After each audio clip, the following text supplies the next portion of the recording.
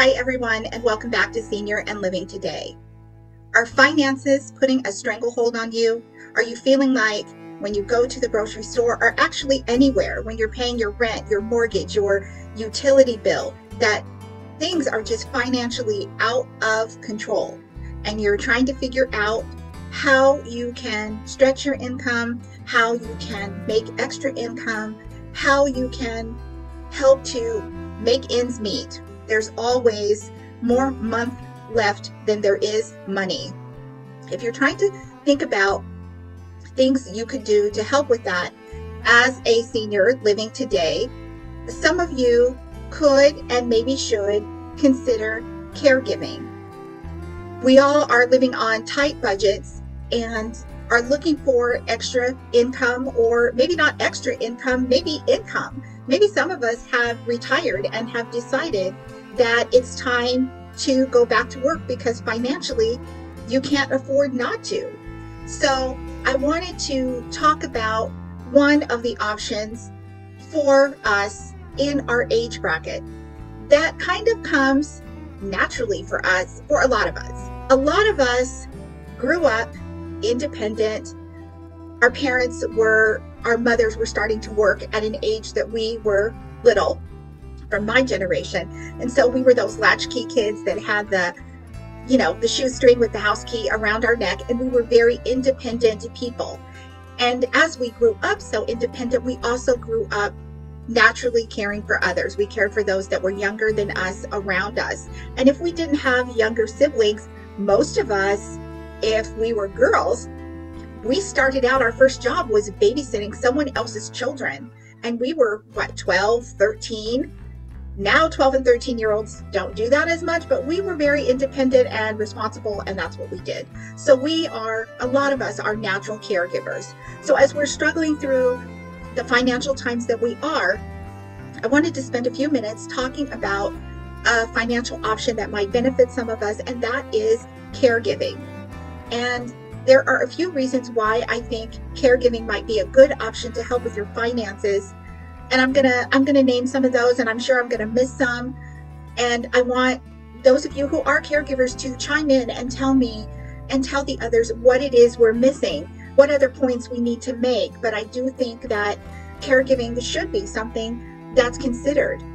One, because there's such a high demand for it. There's so many people out there who need care. And if you're looking, you see agencies and independent families advertising everywhere looking for responsible caregivers because there is such a need.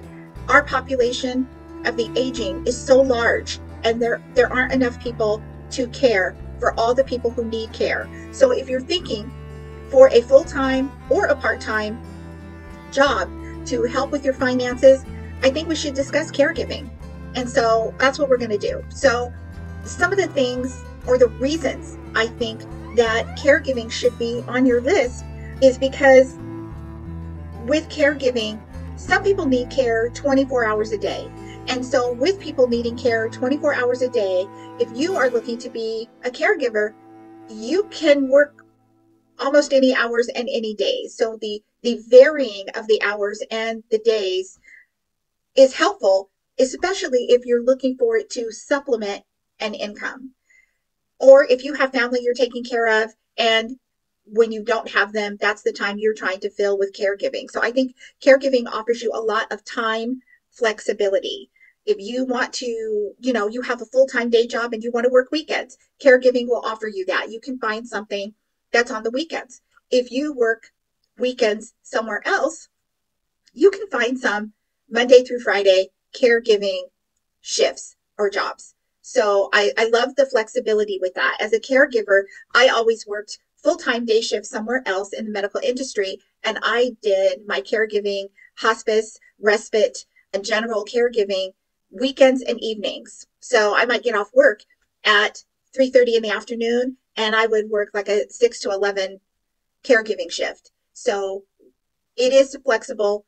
You can negotiate the hours that you need to work. So you can have nights, you can have weekends, you can have days. People love it if you pick up holidays because families want to get away from for the holidays, and they might need someone to come in and care for their loved one. So caregiving is a good choice. especially if you have another job. One of the great things about caregiving is I have not noticed a lot of age discrimination. As we are in our, a lot of us are in our 50s and 60s. When we're in the workforce, we are submitted to some age discrimination. And so I'm not finding that in the caregiving industry. In fact, when I have interviewed with private caregiver families that need care, they're always pleased that I'm a little older.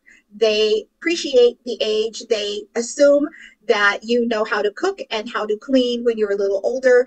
They are happy that if you are staying with one of their relatives, that you're more able to understand their background. You are able to communicate with them on the same level. You're familiar with the same shows. You have experienced the same history in life. You have a little bit of the same wisdom, and they are thrilled that you are not 12 years old. They are happy that you are not spending the majority of your time with their loved one on your electronic device. They are very happy about that. And that is something that comes with maturity. And so there is a lot less age discrimination, I find, in caregiving. I want to know if you guys find the same thing, but I do appreciate that. Now, there are some drawbacks to caregiving, and I'm sure a lot of you are aware of some of them. But one of the biggest drawbacks is, especially if you're of a certain age, is the long hours. I have found it difficult to find 8-hour caregiving shifts. The shifts that I have come across most are 12-hour shifts, 7 in the morning till 7 at night, 7 at night till 7 in the morning. And that is a long time. A lot of people that I have talked to have wanted, an 8-hour shift, which is difficult if you are caring for a family. When you get there, the family member's going to work. They're going to work an 8.5-hour shift. You have to allow for their commute time there. You have to allow for their commute time back. And so it does equate to a 12-hour shift. So if you are looking for a 4-hour shift, a 6-hour shift, an 8-hour shift, you do have to do a little more hunting around, because most of the agencies that I've come across want 12-hour shifts, which makes you have a 13+ hour day because you're commuting there, working 12 hours and commuting home. That can lead to sleepy driving, etc. So I would say that the long hours can be a drawback. If you're looking to caregive, it can be difficult. Also, the benefits are low. Sometimes there's no benefits at all. There's no medical, there's no dental. There's vacation, but it's very limited how you can go about getting time off. One of the other drawbacks is the low pay. Now, if you're certified, you can command a higher pay if you're working privately. But if you are working through an agency, the agency is getting the higher pay and you're getting a standard rate, which is considered to be very low. So a lot of people go to caregiving and they migrate out on their own and work privately. The problem with working privately, you can command your own hours, you can command a higher pay, but then you don't have the backing of the agency. Now, if you are working for an agency and you become ill, you can call the agency and say, I'm sick, I'm going to need someone to cover my shift. Well, that's a lot harder if you work privately. Who are you going to call to cover your shift? There's no one. So that is a tough one there. And you're getting more pay, but you're not getting the backing of an agency for non-covered shifts, or if something goes wrong. Agencies can supply, extra training. They can supply extra advice. If there is a situation, there is a number you can call. So there is a lot to be said for the agency having your back. I have, I'm going to say 75% of the time worked for an agency, and I don't regret it at all. I love the backing of an agency. So you have to keep that in mind when you are looking for picking up a job as a caregiver. Think about the ins and outs and what is going to work best for you. It is nice to be able to negotiate your pay and your hours when you work privately, but then there's no one to count on other than you. If you become sick and you can't make your shift, the family is looking at you, where otherwise the family could call the agency and say, we need someone else. That is another thing. When you work for an agency and you have a client that you just feel like you are not connecting, you can call the agency and say, can you find someone else to come into this position? And when you do, then find another position for me. We aren't quite meshing. You can't do that if you are working privately. So keep that in mind. The caregiving industry is well underserved. And so if that is something that you are passionate about, like me, then I say by all means do it. Don't let your age hold you back. Don't let the hours that you need to work hold you back. There is something out there for you. So you just need to do a little research and find out what will work best for you. Think about caregiving as a job for you and know that at some point someone in our family may need it and we will be hiring possibly for the same position. So consider all sides of it. I hope this has been helpful for you. Some things to keep in mind. Maybe this will help you with your finances, as we can all use a little help with that probably. And don't forget that at Senior Living Today, we have the Ask a Question segment. We also have our Super Senior segment, and I would love for you to submit your seniors to me and your questions, and I will be happy to answer all of them.